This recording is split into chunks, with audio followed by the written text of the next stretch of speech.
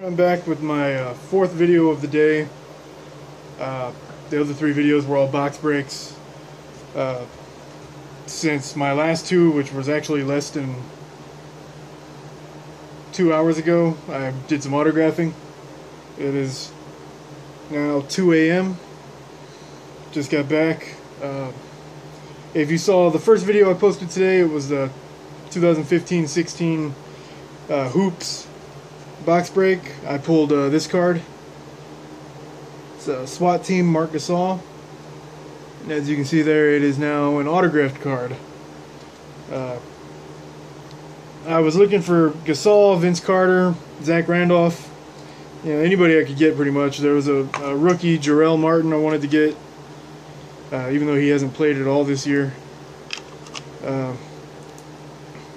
I could have gotten Russ Smith, but I didn't have anything for him. But Zach and Vince wouldn't sign. They didn't sign, or Zach didn't hear me. Vince is Vince.